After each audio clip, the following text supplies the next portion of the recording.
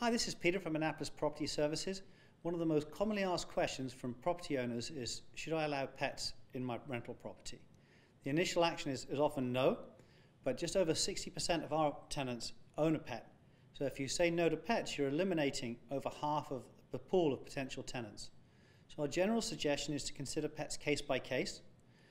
You can specify any particular types or breeds of pets that you don't want, and also weight restrictions, breed restrictions, and size restrictions. Case by case enables you to consider all prospective applicants and find the right tenant for your home. In addition to that, we take an additional $500 pet deposit. We make that fully refundable, which encourages the tenants to take care of the home and return it in great shape. Also, they're responsible for any damages that are caused by the pet, except for normal wear and tear. If you've got any questions about pets, on what types you should consider, or any breeds you should restrict, don't hesitate to get in contact with me or any of the team here at Annapolis Property Services.